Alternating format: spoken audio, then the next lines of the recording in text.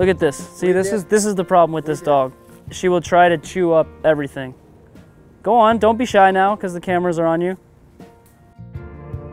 Being a parent coach, I coached them the best I could up through the years, and quite frankly, I always was very demanding. I expected more from them than anybody else. Literally, the first time he was running down the field with the ball, he passed the goal and kept dribbling the ball into the woods. That's what I thought the point of the game was, just keep away from everybody else. He would outrun everybody to the offensive end, and if the ball turned over, he would outrun everybody back to the defensive end, and he just kept doing that all games long. It was like watching a ping pong. His whole thing was, I gotta be strong on the ball. We went out to the park one day and, you know, he started teaching me how to shield the ball, and I was like, okay, cool. And I'm probably, I don't know, 13 years old, I'm tiny. The ball's right here, he's coming in, and he just literally just throws me to the ground.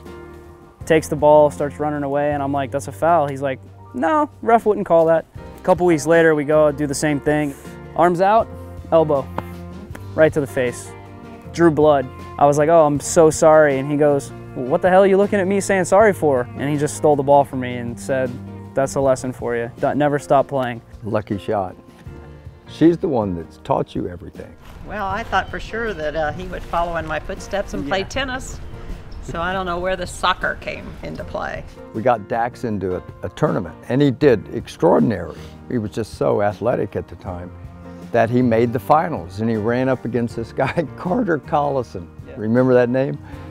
Carter just kicked his rear end, and he just tossed a racket at me and said, I want to take lessons. Carter Collison showed up and started the camp with them, and there was that immediate friction. And in 8 weeks after he had started taking lessons, the big match, it was on center court. Dax whipped him unmercifully at the time, and he throws the tennis racket in the trunk. He says, Dad, I think I'm going to take a break.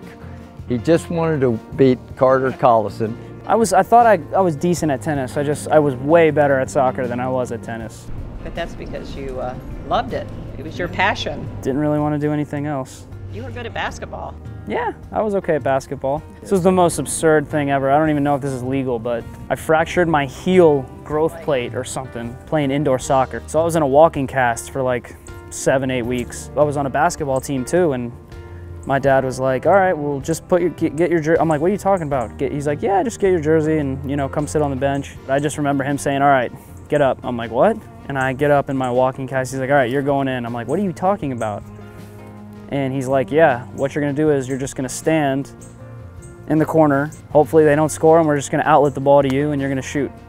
It's like, I'm pretty sure that's not legal, but sure. Did it work? Did it work? It worked a couple times. I made a couple shots and made him look good. Now, since my brother and I are gone, they have 2 other ones. There you go. There's Dax and Dustin. That's literally us growing up in a nutshell. There's no better feeling than being like an athletic kid who plays a lot of sports and having a sibling who's, I mean, pretty much your mirror image growing up. It was great when they were on the same team, but then when they were on separate teams, I would end up going with Dustin. Dart would go with Dax. A good friend of mine, Ray Sandage, who coached him in high school, said, you know, you've done a great job, but we need to get people in that really have a higher level of soccer knowledge than you do. But I never could extricate myself from being either managing or coaching on the side, or I was always there for them during that time. I think it's, you know, that was kind of shaping me as a player. You know, I like to think that I'm kind of a, you know, a tough player. I like to get stuck in, and I like to throw my body weight around for, you know, however little it is.